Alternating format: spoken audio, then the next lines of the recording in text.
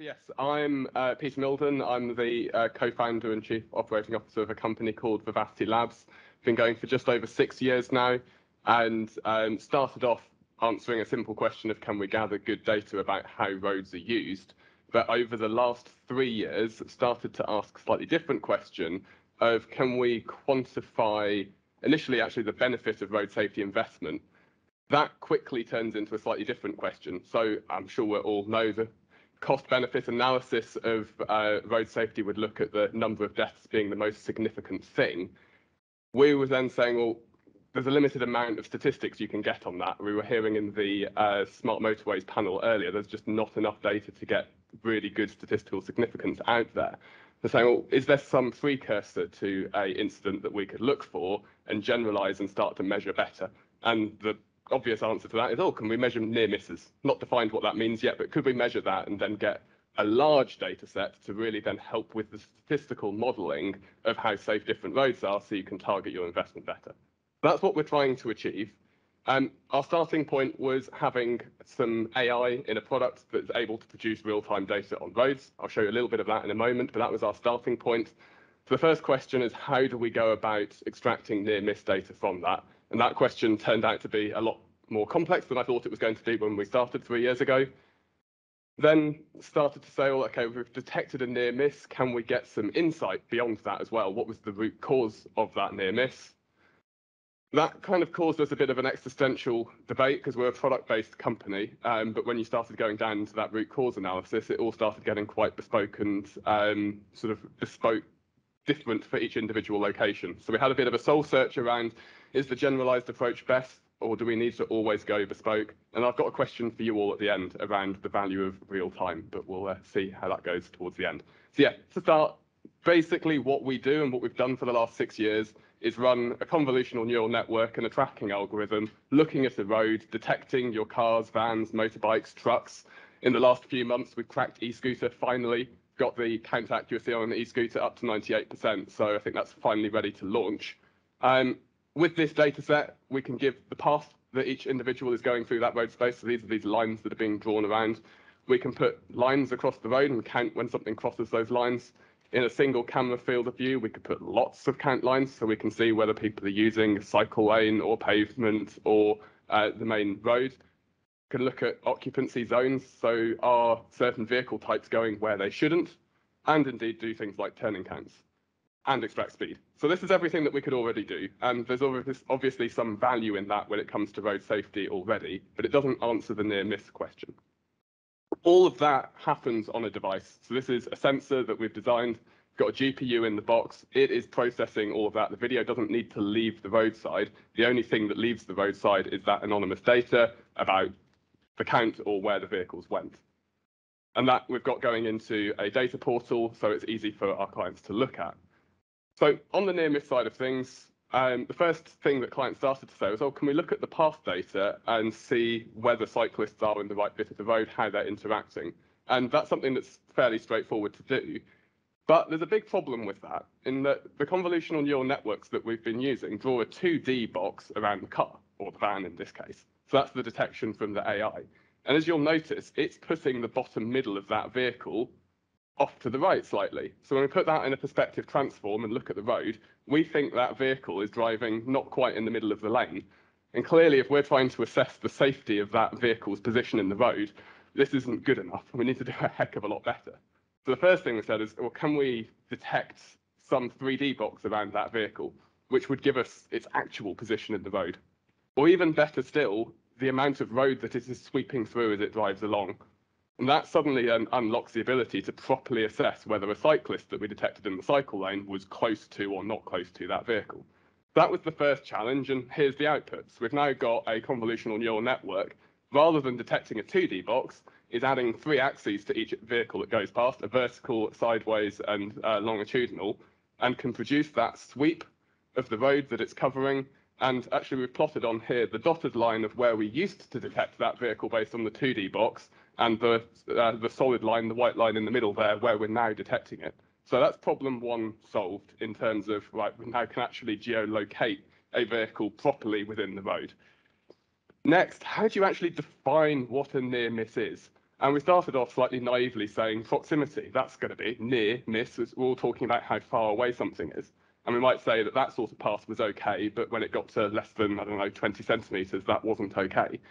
But if one of those vehicles was stationary or parked, would that be a near miss? And I'd question probably not. So we've got a big problem here is that there's no concept of speed involved in that assessment of near miss. So next we looked at something called time to collision. That basically says, well, here we've got a car and a pedestrian. If we take their current speed and direction, so their velocity, and map that forwards, how far in the future would it take for them to collide? And in this scenario, the pedestrian might decide to go behind the car, so they never actually, or they don't cross paths for quite a long time.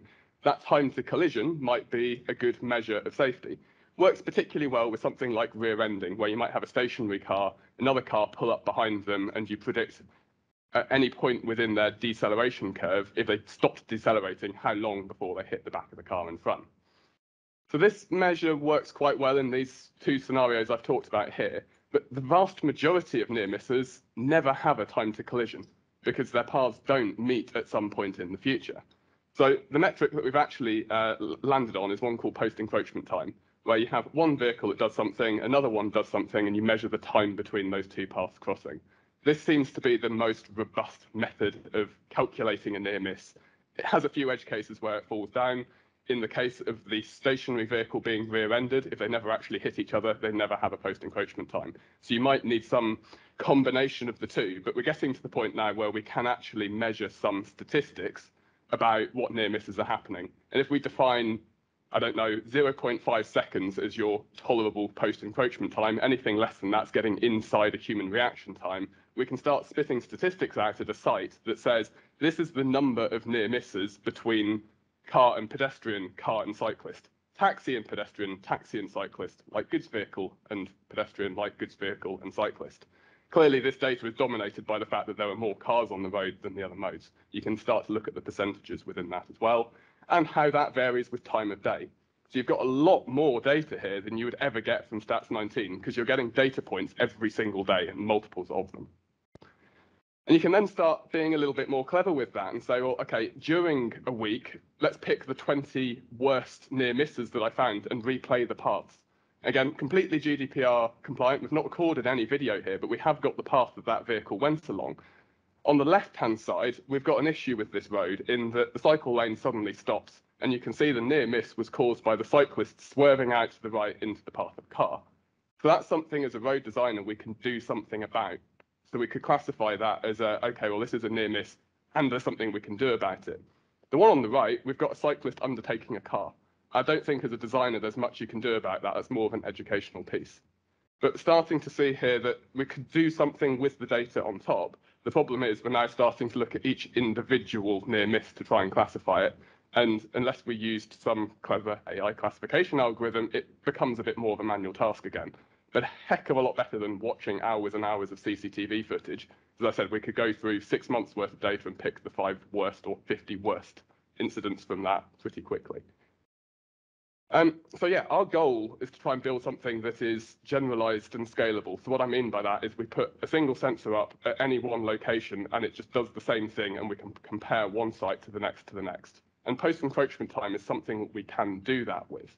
So that's great. And actually we're at the point where come Q3 this year, so I don't know, around September, we should be launching that as a product that will be scalable and very easy for us to deploy. In the meantime, though, we've been looking at a more bespoke approach, saying, well, can we do some of this analysis that we've already got the software tools to do in a more consultative way? And that's led us to this realization that that might always be needed because every site is slightly different. So what I mean by that is we look at this nice simple example. We've got a zebra crossing and we've got a pedestrian and a car coming along. We might have the scenario where the car goes first and the pedestrian second. Or we might have the scenario where the pedestrian goes first and the car goes second, that have identical post-encroachment time. So on that generalized approach I was talking about, these have both been given the same hazard.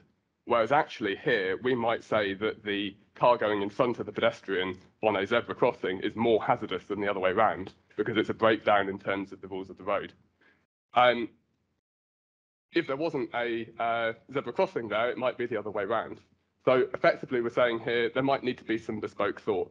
And I've sort of extended that as well in saying we might want to know, did the vehicle slow down? Did it accelerate? Was there no change in its speed at all? These sorts of things would tell us more about the hazard, and they're things that post-encroachment time will never quite give us. So yeah, I think my conclusion at the moment is some degree of bespoke analysis is probably always going to be needed, but there's a huge amount of value as well just in getting those raw statistics out on some quantification of near miss. Finally, my question for you that I said I'd open with at the start. So this all predicates, everything I've talked about so far is predicated on the concept that this is data that we gather over time and look at as designers. And the question I've got is we can produce all of this stuff in real time. We could create within a fraction of a second of a near miss happening an alert that that near miss has happened. Is that ever going to be valuable? At the moment, I'm struggling to see the value in it. Because obviously, we've got situations that we've seen before around a dynamic speed limit sign, maybe a presence detection sign, if there's a cyclist there, a sign flashes up, or even something in car. But is a driver really going to be able to react to any form of feedback that's coming in those sorts of half seconds of a near miss? My conclusion at the moment is no, but I would love somebody in this audience to persuade me otherwise later. So in conclusion, in order to do good near miss analysis from any form of video recognition, we need to be able to see the 3D vehicle because we need to get that position in the road much, much more accurate. That output can then be used to measure in a generalized way near misses, predominantly post-encroachment time, but as I said, there's value in time to collision as well. This offers a GDPR compliant way of gathering this data. We don't need to record hours and hours of CCTV in order to do safety studies. And while near miss can be generalized into something like post-encroachment time, I think our conclusion at the moment is that some degree of bespoke analysis is going to be very useful. And then finally, if anybody thinks that real time is going to be valuable, yeah, please do come talk to me.